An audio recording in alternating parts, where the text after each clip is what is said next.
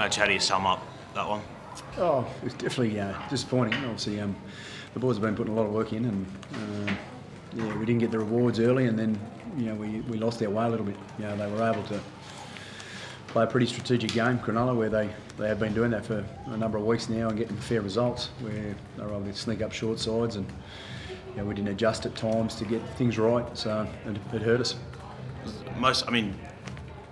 Cronulla actually didn't play that well in terms of their errors and the amount of ball that they coughed up, so there was opportunities there for you guys to win it. Is that what hurts the most? It wasn't like you were outplayed. Yeah, we didn't capitalise on our opportunities. That was the disappointing part. Where you build pressure in our game, and if you don't build pressure, you put yourself under times where you spend time on your line. So, and that's what we had to do. We did a lot of tackling down inside our own 20, and you've got to play the game down at the other end at some stages and put a bit of work into the opposition. What's going wrong with the attack at the moment? That try at the end was, I think, your first try since round 3. Yeah. Why isn't it clicking?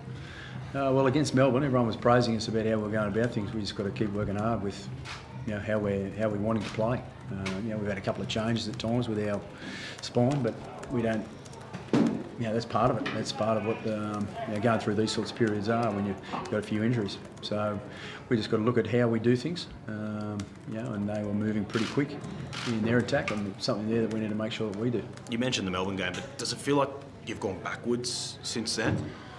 No, I wouldn't say we've gone backwards. I mean, we've just been challenged. We're looking at how we want to play. I've spoke to the players about how we want to attack. And we've got to keep working hard to look at the little areas that allows you to score a try in millimetres on the sideline. How hard is it, Madge? I mean, that's 5 in a row, and obviously the headlines will keep coming this week. It just gets harder. Just keep rolling up with my team. I've got a committed team that are fighting to try and get ourselves through this. And that's what we're doing. It's 5 in a row, but it's easy to kick stones if you look back and look at effort. But every week there's an element there. We're putting in the effort every week in training. There's an element of confidence and things like that. We're just these little things we just got to keep building to put into place. So every week it's we're bashing each other and things like that. And even out there was some effort there, but just some certain things that didn't go our way, and we've just got to keep going. We just got to keep going. We know we've got a strong team there. We just got to put all these little things together to make that happen. How do you keep them up? Like the morale it's got to be affected a little bit. Yeah, no, mate. It's what you do at training. It's what you do at training. You put in the effort at training. You can do everything on the field. The level of pressure you put yourself at training is what to expect on game day. So we keep those standards and we keep that process. And like I said, these little things that come with it, and these are all teaching things with such a young group. I know we'll be right. We've got a strong group. 0 and 5, is that a reflection of your roster, or is it a reflection of the way they're performing? I mean, or is it both? How do you sum that up? Well, I think I'll go back to what Jimmy's saying. We're establishing a foundation of all the young kids that we've got, and you can look at many excuses, but we won't go down that path. It's about the players that step out are the ones that are out there to commit. And I'm in agreement with what Jimmy's saying. There's a lot of good things that are continually growing amongst this group. And you see that over the last sort of 3 or 4 weeks, where you see some strong performances and times that lapse. We've just got to stay at it. They're reaching some high levels at training all the time, and that's because the group wants to fight to make sure that we get to obviously where the opposition were today. You obviously want to be here for the long game, like you talk about building steps and playing the long game and whatnot. Yep. But do you grow concerned about whether there's going to be outside noise, whether there'll be noise about your future at 0 and 5 and what's ahead? Yeah, my focus is on coaching the players. That's all I do. I regard for this group, and I've said probably a number of times over the last couple of weeks, I'm enjoying this challenge of, because clubs do go through these stages at some stage, and it's a cycle of where clubs are at times. We're just at a moment in time where we need to keep working hard through this period. You can allude to a team last year that was in a similar situation. They got a couple of players back and various things like that, and all of a sudden things clicked. I've got a few that'll come back in this week, so it gives me the ability to be able to look at performance. Madge, Andrew John said in commentary he's worried that it might not be rock bottom for the Tigers yet. How do you respond to something like that?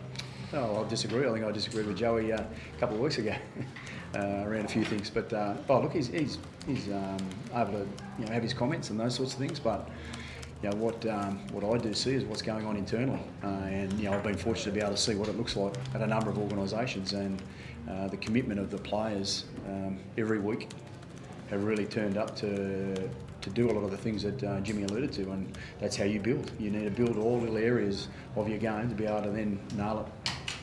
Can you understand the frustration of the fans, Madge? Because what they've seen over the last couple of years is that there has been changes and there's been talk of improving, and then this happens again to start the year. Can you understand their frustration with it? Oh, of course, mate. Every fan wants to win. We all want to win, but you can't just wave a magic wand when you've got to change a few things within an organisation. It's about looking at all the smaller areas. I mean, there's so many good things that are going on in our club from junior levels upwards, but it takes time. We haven't been able to do those sorts of different things in the past, and that plays a big part in being able to establish yourself, to be the clubs that sit at the top.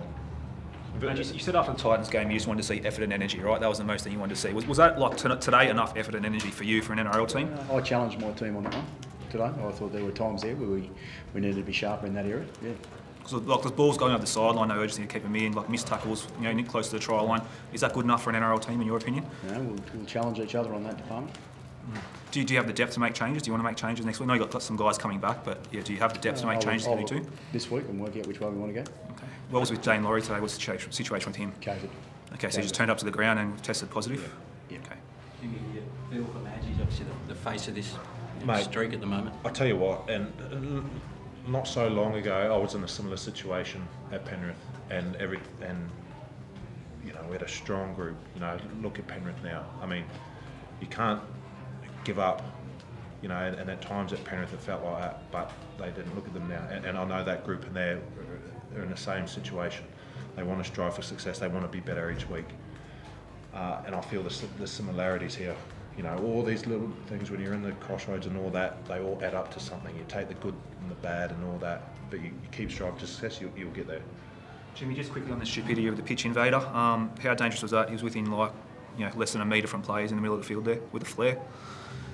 Yeah, I haven't really had a thought about it, but you're right, that to get that close to players, things like that, who knows what his intentions were. I guess, having this situation, and luckily nothing happened, but having this situation will put a bit more urgency into, upcoming games. Just one on Jackson Hastings. So just Jackson Hastings back next week. Do you have an idea? Is he definitely coming back into the halves, or is he at 13? Especially after today, I don't think you broke the line. I'll go through that performance and decide which way we go. Yeah. So it's up in the air, whether it's halves or not. As I said, I'll go through the game and have a look at how we'll move forward. Thanks, Al.